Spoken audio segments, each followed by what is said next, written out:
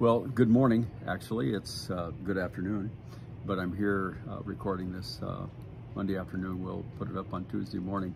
But I'm here with my son, Clay, my youngest son. He lives in Bellingham. I've been doing a couple of videos from here in a parking lot out near Starbucks for the last couple of mornings. But I've always wanted to just have Clay share together. We've done that a few times when we've had opportunity. Say good morning, Clay. Good morning, Clay. And one of the things that I love about my youngest son, he is so stinking literal. But at any rate, we always have a great time going at each other back and forth. And my other son, Clay's older brother, Cliff, as many of you know, lives on Maui, and the heartbreak that is going on there. He was just moments away from losing his own life. Lost everything that he had, basically, the clothes he had on his back and a couple of pieces of clothing, a birth certificate and a social security card and one guitar. He lost everything else, absolutely everything gone. His job is gone. The art gallery where he worked is gone. The paintings that were there, not only in his gallery, but in every gallery that was there on Front Street, is gone. Millions of dollars worth of art that was gone.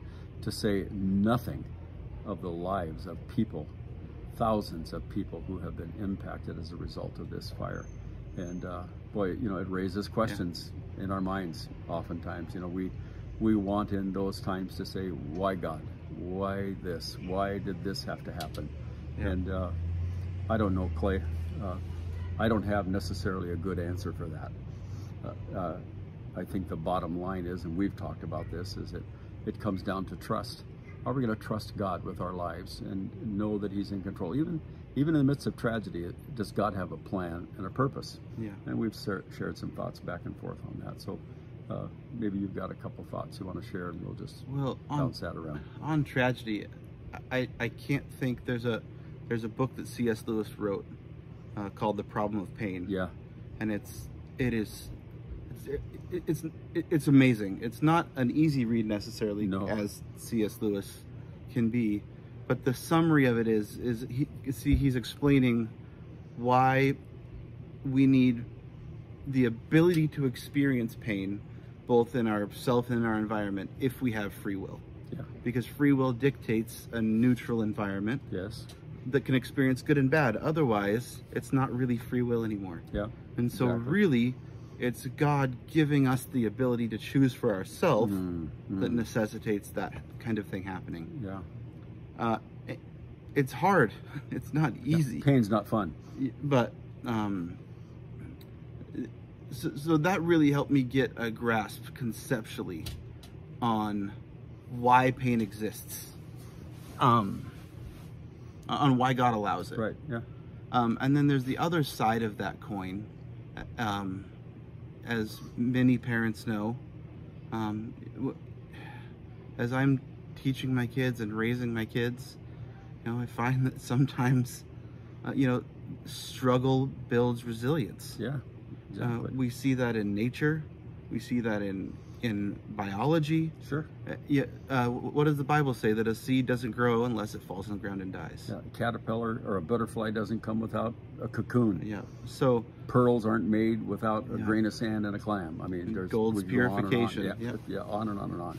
So, as I was thinking through, the verse in Esther really stuck in my mind. I think it's 4:4. Yeah. Where Esther's uncle says to her, for such a time as this. Perhaps you've been called to the kingdom for such an hour as this. Yeah. And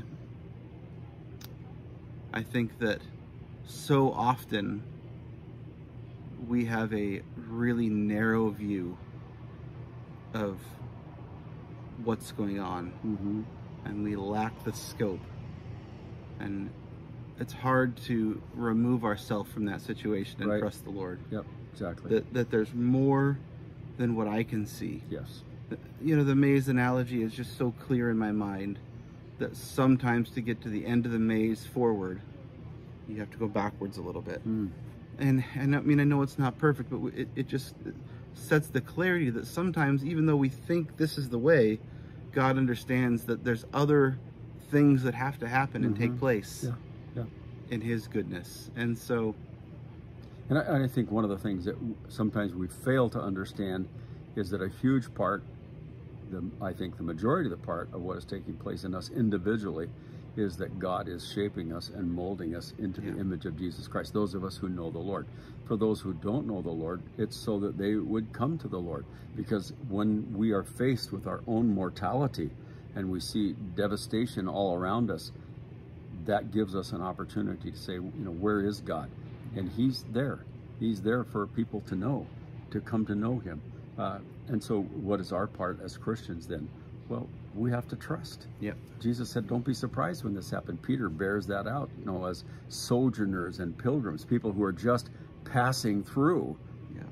Don't be surprised at suffering. If Jesus suffered, guess what? Jesus said, if they did this to me, they're going to do it to you. So if this stuff happens there, so what should we as Christians do? Well, here's an opportunity for those of you, perhaps in Hawaii, who may watch this, or you know people who have gone through this, an opportunity to share with them that God is still at work.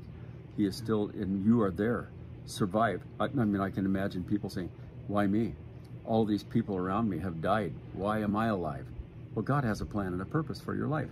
And who are you accountable for? All of those other people? No, you're only accountable for you. And what will you do in the face of this in terms of your own walk and relationship to the Lord? Yeah, and I think another side of that idea, and that is that it doesn't mean, you know, we're excited. Yeah, for sure. Or that, you know, we don't say any of this to downplay the tragedy. No, certainly not at all. It's horrific. I've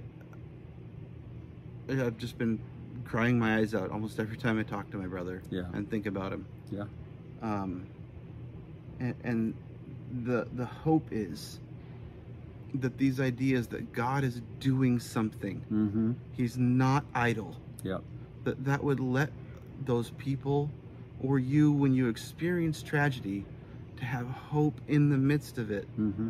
That, like Psalm 23, I walk through the valley of the shadow of death, I fear no evil, because you're with me. Yes. Right? The idea isn't that we're out of that valley. No, not at all. But in the midst of these things, we understand, because God sees more and he knows more and he's in control. Amen. We can trust that even though there's this horrible pain and heartache, God is working. Yeah. I love the 84th Psalm. It talks about passing through the valley of Baca. Yeah. And Baca means the valley of weeping. But the thought that occurred to me about that is, as we pass through, we're not going to live in that valley of weeping. We pass through. And as we pass through, we leave pools and springs for others to partake of. And so then we go to the New Testament and it talks about we are able to comfort those who are in trouble and struggling with the same comfort that we have been comforted with. So we never know what God's plan and exact purpose sometimes are, but we trust him in the midst of that. And my encouragement to all of you, whether you're there or wondering about what's going on and you're wondering why God, how God, all of those questions that come, don't give up your trust in your hope. We don't despair, because we know that God loves and cares and has compassion. And even in the midst of all this, we can say, thank you, Father, and know that he has a plan and purpose for our lives individually. Amen. Amen. Well, I pray that's a good seed that will be planted deep in your heart, and that will be a blessing and help to you today.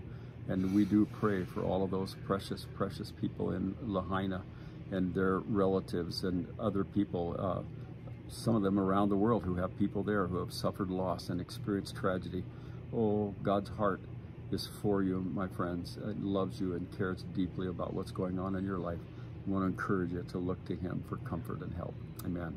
Well, thanks, son. Of course. It's good to have you here with me. We'll chat more in the next couple days. So thanks for joining us today on Some Good Seeds. Amen. May the Lord richly bless you, I pray.